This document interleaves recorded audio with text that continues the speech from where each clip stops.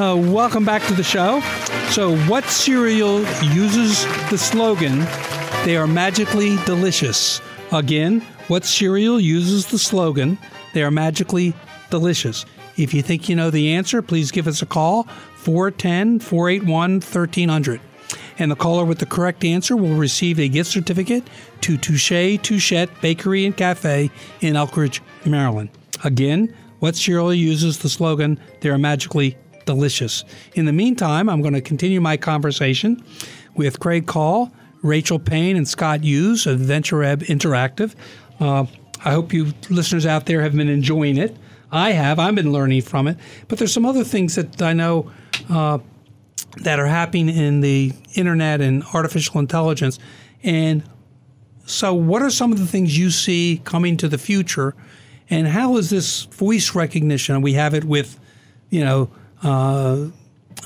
Siri, and we have it with in-home voice recognizer boxes that Google does and Amazon does.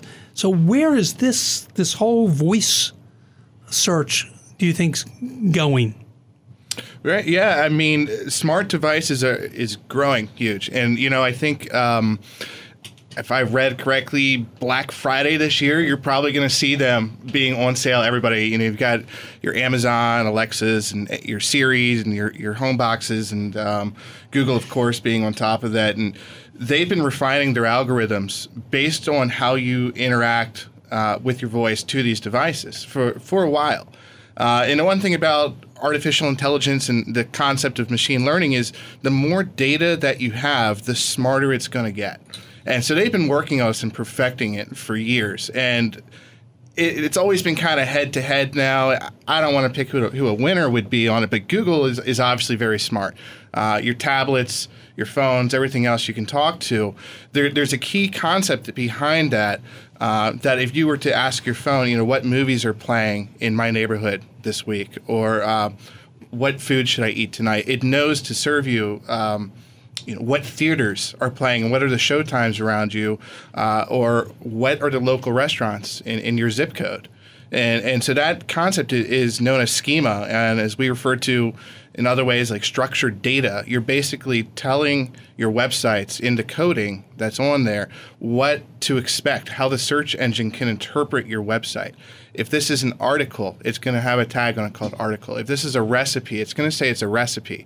If it's a video, it's a video. If you notice when you do a search, on Google, look at the top bar. And it's going to say it's going to say images, videos, shopping, news, etc. Next time you do it, look at the order in which that is provided to you. If videos is before shopping, likely the search that you have provided, your query, is more geared by engagement through everybody else who's used that device or done a similar query to put you into videos or news or something like that. So the concept of structuring data, it's there to provide you a better search experience, that you're looking for. The search results themselves are going to give you extra information like reviews and ratings. So if I'm sitting, if I'm out between clients somewhere and I'm in, Hamden or Bel Air or wherever, and I just go in and say, Siri, what restaurants are near me? It will tell me what's near me. I don't have to go into the search engine and type what restaurants are near me. Yeah, absolutely. Google's probably a little stronger considering they have the mobile device, strategy over with the phones and everything. Everybody's got an Android phone or an iPhone for the most part. And that's going to tap in. It's going to know your location based where it's triangulating or your IP address or something. Right, Allan, you bring up a very good point, and that's also part of our job is to put what, as he's referenced, what's called schema. Schema is telling Google that, okay, this is where this restaurant is, and, or this is where you buy this size lumber. It's telling Google. So when you ask it that, Google's either a Google Home, Alexa Home, or the Google search assistant on your phone. Well, if I'm using Safari, for example, on the iPhone, it's doing the same thing. Right. So it's when you're doing it. So that schema is telling Google, okay, here's my answer to his question. So schema it has to be installed as a code that's installed that we put into the systems so they can be recognized by the voice searches. Yeah, a lot of people don't know about this one. It's so important now. Moving forward, if you're developing a website, if you've got content, you're doing your content strategy right, you're doing your social media, and you're still not ranking, maybe it's because you don't have your schema set up on there. You have to tell Google what you're searching for, because that's exactly where search is moving to in the future. And as I was saying, the artificial intelligence of Google to be able to determine what you're looking for. So what does schema stand? It sounds like it's an abbreviation for something. It's schema. I don't know if it has an abbreviation. It's when you look at it, you won't understand what it is, because it's all computer code gobbledygook type stuff. But it sounds like, so for example, if I'm standing in at the corner of Baltimore and Charles Street in downtown Baltimore, and I say what restaurants are near me, it could, by knowing where I am through the GPS and knowing the where I am, and if you have if they have the addresses on their website and the locations and all that, it can actually tie me in to all the restaurants in the area, but it'll only be the ones that have the right information on their website that it can be picked up from. Your restaurant could upload a menu, and your menu would be tagged as such, right? And you could have individual items on there.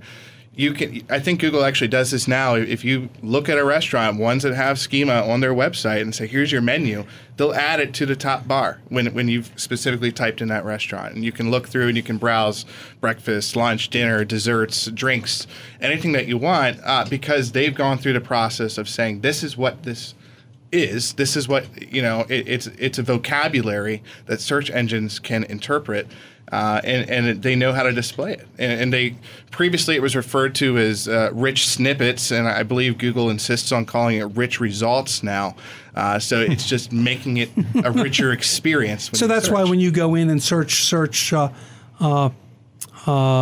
restaurant near me and you go on it, it'll show directions, the menu, the website, so you can click on. That's really what you're talking about? That structured data. They've been very good about it up until now, just automatically determining that information. But now the power's in our hands, right? And we can tell it exactly what you need to see. Anything you can think of.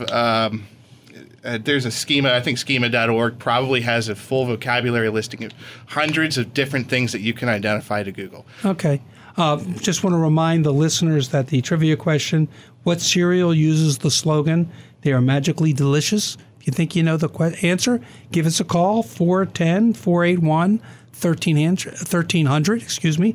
That's 410-481-1300. I would really love to give away the gift certificate. I can't use them, so please, someone out there, give us a call so that you can use them. And again, 410-481-1300.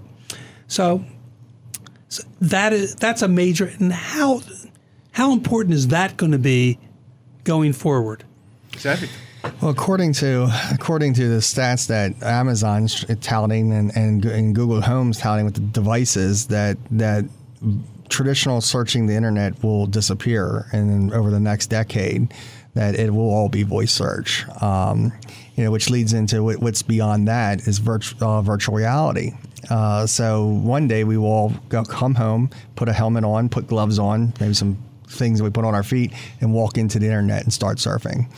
And you'll, just as you see in sci-fi movies, moving stuff around with your hands. And I think it was a Minority Report with Tom Cruise where they were that screen are moving it.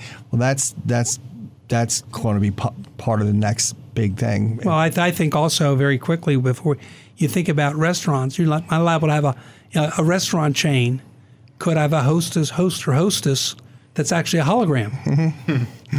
Not a real person. If you think about that, you could do that. If you go to the airport now, I think you can order from a tablet at one of the restaurants in there. You never have to interact with anybody. That's right. You go in, you sit down. You can go to restaurants locally here, and you can actually go on there. They have individual TV screens, and you can go and pay your bill right then and there, and you can take your order. And yes, it's using the electronic media to replace humans. But yet, every time we find a way to replace humans in one area, we find other places that they need to be. We replace them in print and all that, and the shrinking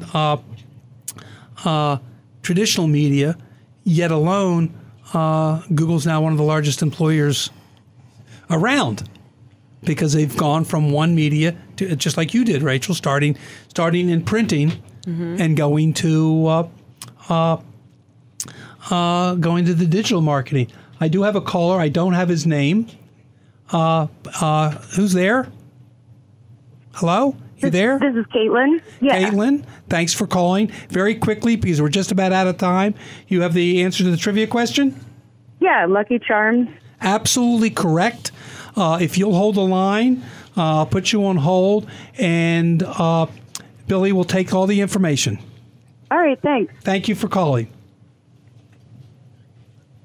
Well, we're out of time. We're going to end it that way. First of all, I want to thank all three of you, Greg, Rachel, Scott, all for being here from Adventure Web Interactive. And just want to mention they do all my social media and marketing. I want to thank them for they do a great job for me, and they'll do it for you, those people out there. How can a listener reach Adventure Web Interactive? AdventureWebInteractive.com is probably the best way. Call us at 410-788-7007. Again, that's 410-788-7007. And of course, AdventureWebInteractive.com. And we have a lot of really good videos to look at. Okay. Thank you very much for being here. I also want to thank my producer, Billy Goheen, for running the show. My videographer for the show tonight is Larry from LW BizFlix. Thank you for doing that. Please join me next Tuesday at 6 p.m. when I will have my CEO Spotlight show, where I'll be featuring 4 area business owners. Look forward to having you then. I'm Allan Hirsh of Allan Hirsh Advisors. If you need to reach me, give me a call at 443-977-4500 or visit my website, AllanHirschAdvisors.com. This has been AHA Business Radio on CBS Sports Radio 1300 AM.